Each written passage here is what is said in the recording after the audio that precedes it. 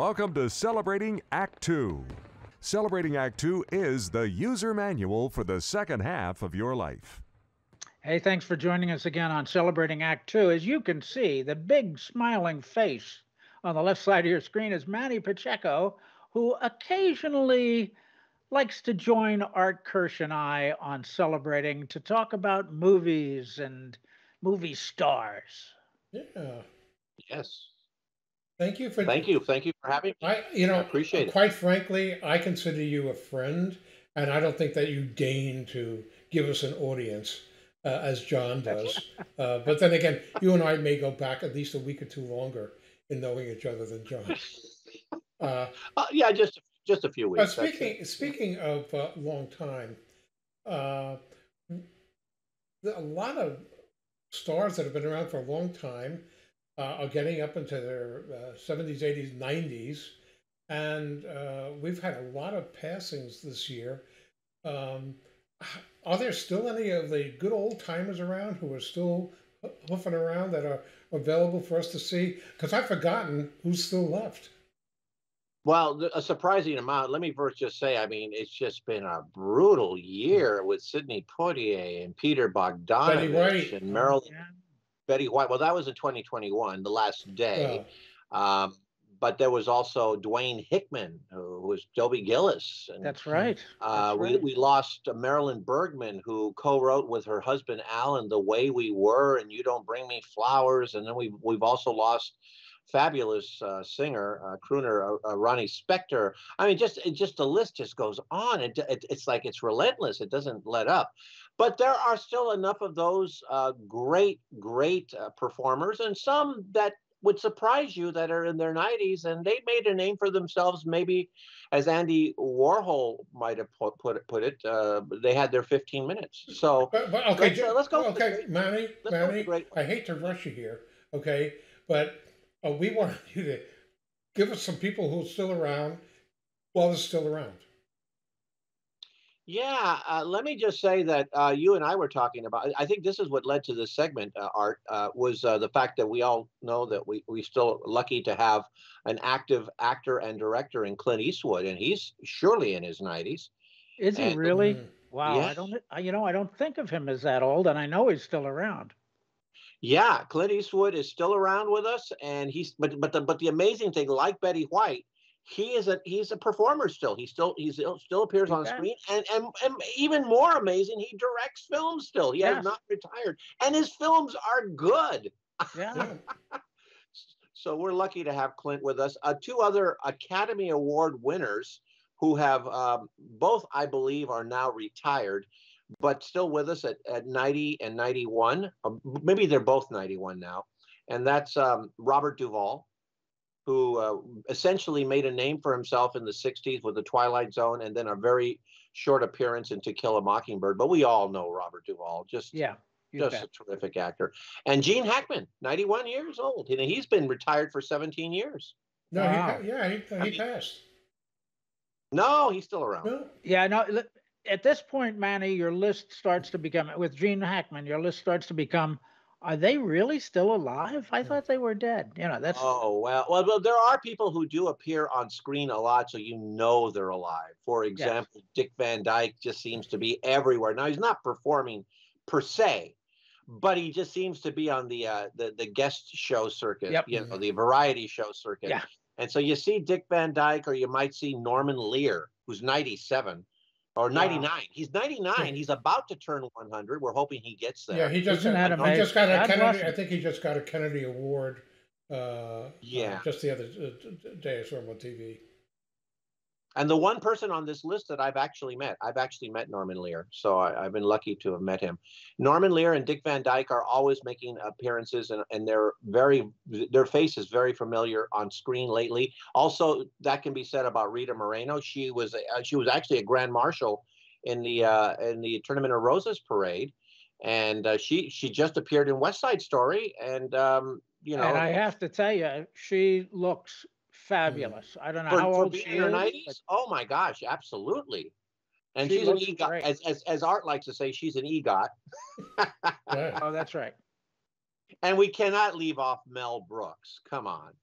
I mean, Now I thought Mel Brooks died. no, Mel Brooks, no, his friend Carl Reiner Right. died. The other one. Oh, okay. The other Yeah, one. they were best friends. They've been best friends since they were appeared together as writers and an actor on Your Show of Shows with Sid Caesar. But they were lifelong friends.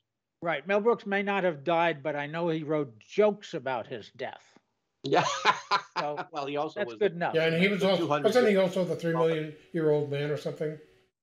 Yeah, I was going to say the 1,200-year-old man or the 500. I don't know how many. Yeah. Whatever it was.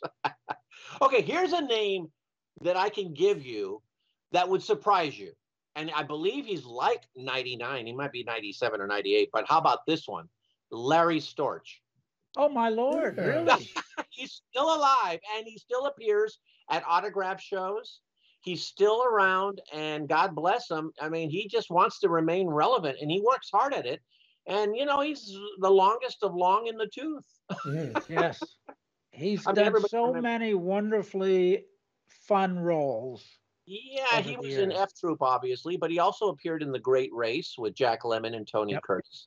Yeah. So, yeah, Larry Storch is still with us. You know who else is still with us? Bob Barker. Really? The host of Truth or Consequences. Truth or Consequences. Sure. Yeah. Really? Yeah, Bob Barker is still with us, if you can believe that. Wow. So these are names that would surprise Good for you. him. Yeah. I hope they're all enjoying their retirement. Well, they're not all retired. Well, they're not all retired, but I will say I think Bob Barker has led a good life. He's really been supportive of animals. He was a friend of Betty White's. Sure. Yep. So yeah, good for him. Here's another name that we all love.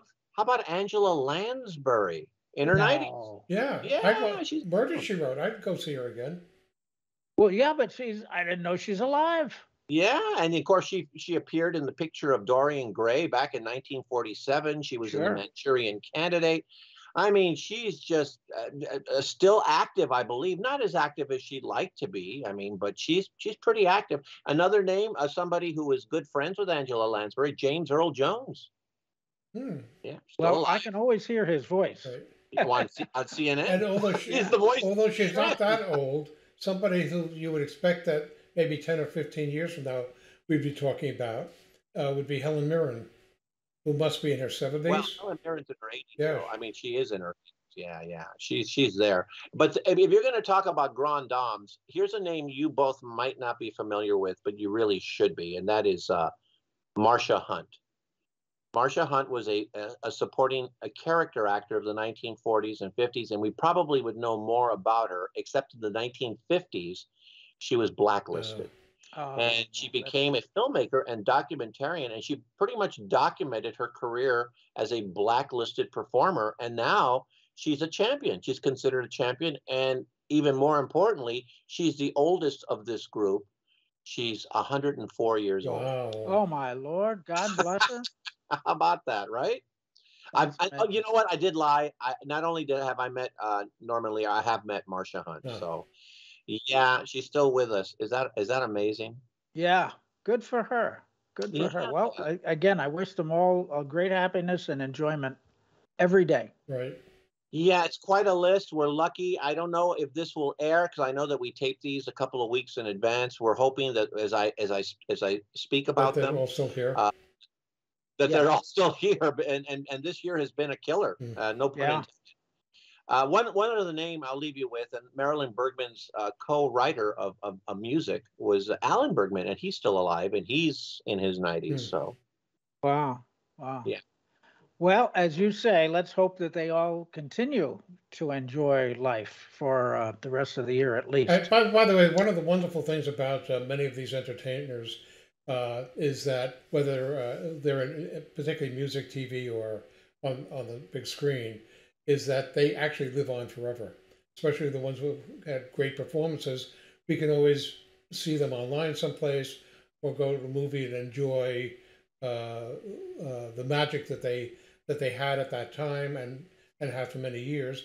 We get to see them over and over again, unlike many other people, like people in business and things like that. So we do get to enjoy them, but it's really interesting about particularly people like Clint Eastwood, who are still extremely active. And doing great work. Doing great work. You are preaching, Art. Preach, preach, preach, because it's true in my mind. Humphrey Bogart and James Stewart and Clark Gable and Katharine Hepburn and Bette Davis, they live on for me because I can watch a movie and they're just as vibrant and just as alive as they were 70 years ago. Manny, do you have your calendar? I've already spoken to John about this, but could you mark your calendar in 2042? I'd like to have a conversation about that, about all the youngins, okay, who are a little bit younger than us, who are still knocking it out of the park like the three of us. So 2042, 3 o'clock in the afternoon. Let's start a little bit earlier. Be there. Because I need a nap in the morning and I go to bed early at night in 2042. Yes. Will do, Art, and thank you for letting me share some positive news about actors still with us in the year 2022. That's really what it's all about. For more on Celebrating Act Two, visit our webpage, follow us on Facebook, subscribe to us on YouTube, and tell your friends. Celebrating Act Two is the user manual for the second half of your life.